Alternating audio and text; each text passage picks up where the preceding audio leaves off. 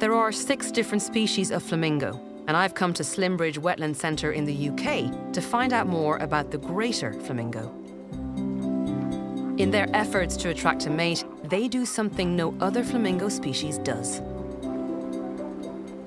Flirting for these flamboyant birds is all about producing your best moves and looking fabulous while you're doing them.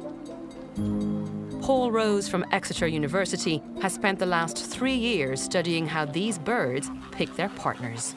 Everything about flamingos is about doing stuff with your friends, and I've often thought it's a bit like the primary school disco, in that there are some kids that really want to kind of go on the dance floor and, you know, they really want to get there and their boogie on. And they're like, come on, do it with me. Maybe, I'm not sure. And eventually it kind of spreads and everyone's like, oh, right, we can do this as well. And then off they'll go and all do their dance together. But you don't often get flamingos where one is just kind of shuffling out into the middle going, woo, I'm really beautiful. You have to have every single bird doing it at the same time. Of course, there's always that awkward moment when someone has to make the first move. Fortunately, experience steps in to lend a hand. Typically, it's the oldest, tallest males in the flock who are first to grace the dance floor.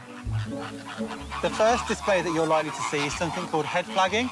So the bird stands very tall, it extends its head and its neck, and it kind of moves its head from side to side. OK. And that's normally started by the tallest males in the flock. OK. Not to say that the females don't get involved. They're not like a peacock where you have the boys display and the females go, maybe you, no, I'm not sure. They all do it at the same time. But putting yourself out there doesn't always go according to plan. Timing is everything. So I do feel sorry for them sometimes when they want to do their head flagging and look really tall and really beautiful, and everyone else is on one leg fast asleep. Aww. It's a bit sad. Overly eager youngsters are the ones who get it wrong most often. Being ignored by the rest of the flock is never a good look. Sticking your neck out is only the start. Scientists have discovered that flamingos have 9 signature moves designed to show off their best assets. Another display that normally follows the head flagging, which is called wing saluting. It's to basically give a sudden shock of colour against their uniform, their pale body colour.